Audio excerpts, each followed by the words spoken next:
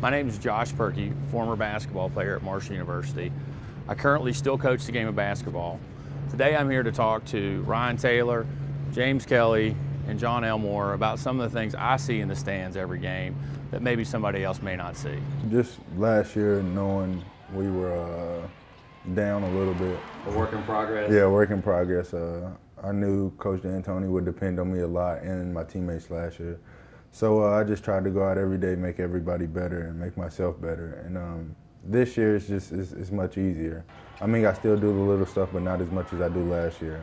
I still push the ball. D'Antoni gives me the freedom to push the ball up the court. I still make extra passes, and when they need me to take a game over, I can still. But we have a true point guard in John Elmore this year, a two guard that can be a point guard if John's in foul trouble or injured, and Stevie Browning.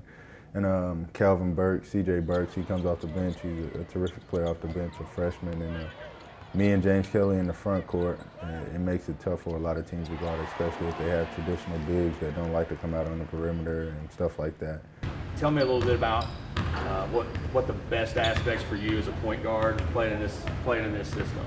I've kind of been fortunate growing up playing for some good coaches. I played for my dad a lot in travel ball and Coach Green my senior year, and always the kind of basic principle of the offense was running the high pick and roll.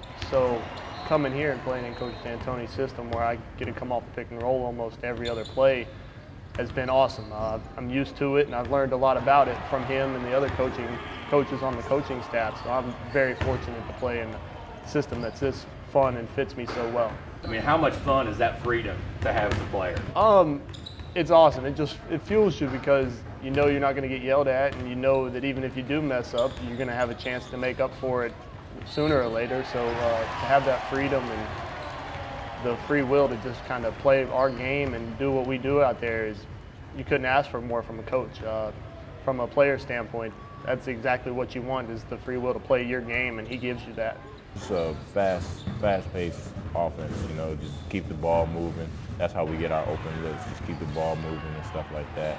But I really like it, because like you said, it's like the NBA structure.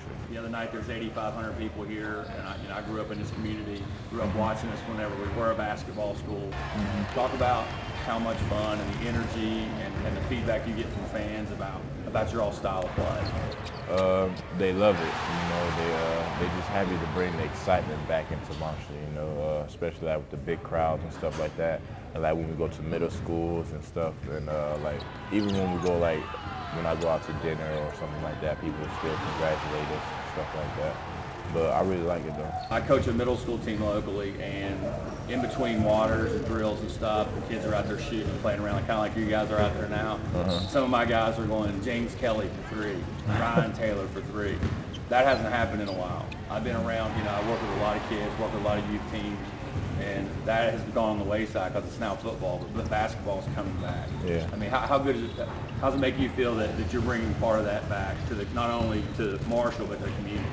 It feels good, especially when little kids do stuff like that, or either mention me on Twitter or Instagram or Facebook or something like that. It just feels good. Like I'm a role model to other people and kids and stuff like that.